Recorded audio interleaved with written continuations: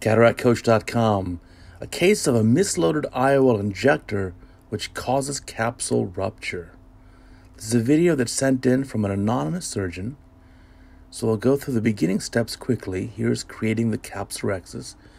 I do want to show you that the capsulorhexis is completely intact, and so we'll speed up through the beginning parts of the case. So nice, good capsulorhexis.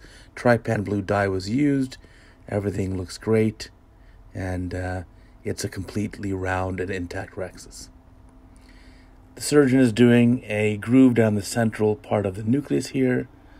It looks like a stop and chop technique. And the two nuclear halves are being cracked here. Again, this is a routine case. Looks like a left-handed surgeon or an ambidextrous surgeon. So towards the end of the case, cleaning up the capsular bag, taking out all the cortex. Again, keep in mind we have an intact capsulorhexis, intact posterior capsule. Everything looks pretty good. Now, this is a resident in training, and this is a learning case. Here's the end of the case, capsular bag being inflated with viscoelastic in preparation for the IOL insertion. And this is where we're gonna run into some issues.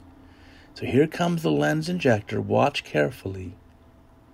The lens injector is misloaded with not enough viscoelastic, so advancing the injector. Keep watching. Look what happens. Bam. What happened there? There was not enough viscoelastic in the injector, so a lot of force had to be used to overcome the resistance of the friction. And then all of a sudden, it gave way, and the lens was shot into the eye at a high velocity. And so now we're centering up the lens, and there's a hope that everything's okay. There may be a ding or damage or crack in the central optic there. We'll see. But look at the capsulorhexis. Look subincisionally. It's gone. We don't have an intact capsulorhexis. And so now removing the viscoelastic at this point is going to allow vitreous prolapse. So it looks like the posterior capsule was broken during this very rapid insertion of the IOL. And the subincisional capsulorhexis has been damaged as well. So we no longer have an intact capsulorhexis. So the question here in this case is, well, what do you do? Can we leave this lens in the eye? Is there sufficient amount of support? Do I have to explant this lens? A few things we know for certain. We do not want the lens to fall back into the vitreous cavity. And we do not want to leave a single piece acrylic lens in the sulcus. That would cause a lot of chafing on the back surface of the iris, and that lens would become dislodged and cause a lot of issues. So here, this is removing the viscoelastic, but almost certainly also allowing vitreous to come forwards. So now the first hint here is the IOL is not centered. It's being displaced by the subincisional vitreous prolapse. So we can do an attempt to center the lens here, and that's not going to stay. I'll show you what I mean here. So coming out of the eye, there's almost certainly vitreous towards that incision at the moment. So that's going to have to be cleaned up. Cannot leave the eye like this. So in this regard, the surgeon's going to do a bimanual cleanup of the prolapsed vitreous. So again, look, the subincisional capsulorhexis is gone. The posterior capsule is wide open. Those posterior striae there, that's showing you where the capsule is open. Those lines that are there in the posterior capsule.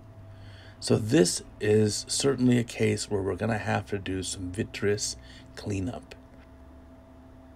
So coming over now, here's using a bimanual approach for vitrectomy. I like a bimanual approach. I think a bimanual approach for vitrectomy is a much better approach than doing a coaxial. And I do not recommend coaxial vitrectomy, and I do not teach that to the residents.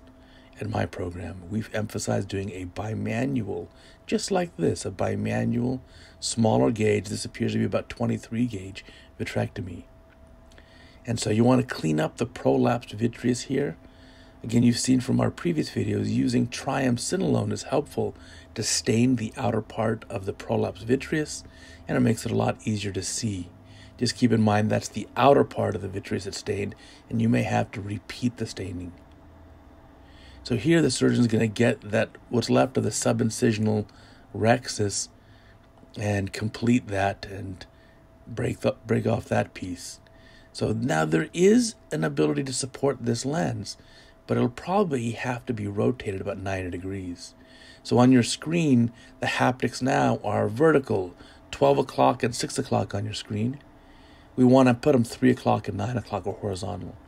That was a nice move. That was injecting viscoelastic underneath the IOL optic, helpful to help support it temporarily and also prevent vitreous prolapse. So now the lens is being rotated and positioned in about 90 degrees away from the area of that subincisional capsular rhexis loss. So there are the haptics coming here.